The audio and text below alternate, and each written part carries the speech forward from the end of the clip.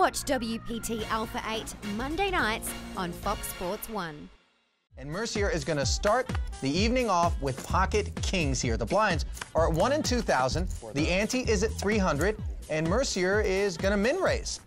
Yep, Jason tends to raise pre-flop slightly smaller than some of the other players, either a min or just over min raise. And what's the logic behind that? You're getting a good price to win the blinds and antes. You're risking less. But you're also incentivizing them to call more often. That's true, and that's part of the reason that some players have started to make slightly larger raise sizes. I think the key here, though, is that Jason has started this hand relatively short stacked. So the effective stack size is also dictating the raise size. He's also got the other short stack in Dan Coleman along for the ride, who's in real bad shape with king-jack offsuit. And Byron Kaverman defended from the big blind with 8-4. Flop, deuce, tray 5. Kaverman with the open-ended straight draw.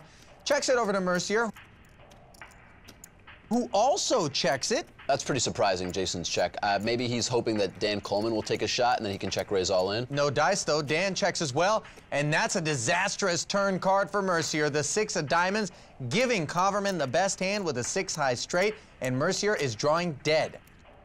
Byron comes right out with a bet of 6,700, and if you're Jason, I don't think you can fold to this bet. After checking the flop, you've really underrepresented the strength of your hand, and Byron can have a number of draws here. The 6 puts a second diamond on the board, and there are a number of straight draws, 7-8, 7-9, hands like that Byron could be semi-bluffing with. Mercier makes the call, Coleman out of the way, and to the river we go. And that river, the 7 of clubs. Kaverman is upgraded to an 8-high straight. Now, from a relative point of view, this doesn't change very much. But at the same time, since many of Byron's semi-bluffs have 7s in them, now he would have made a pair of 7s. I don't think he'd be likely to try to value bet those hands. He'd be more likely to check and hope that his 7 was good. So when he does make a bet, and he does make a pretty hefty bet of over 20,000, I think Jason can take those hands out of his range. The real question here is how often is Byron bluffing? Because if Byron isn't bluffing, Jason's beat here. Meaty 20,500 chip bet from Byron. I think normally this would be a relatively straightforward fold.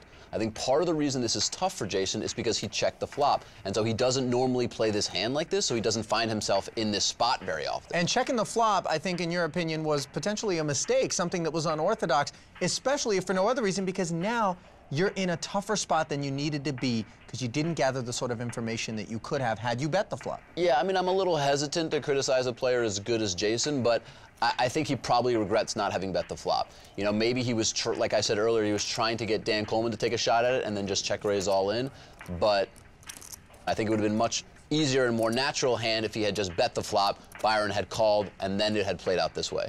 I think ultimately, though, this is a fold, especially because of that river 7. We all know what it's like to have an overpair, have a dangerous board, and face a big bet, and just be in that kind of not know what to do place. And even a player as talented and as good as Jason can find himself kind of unsure how to respond.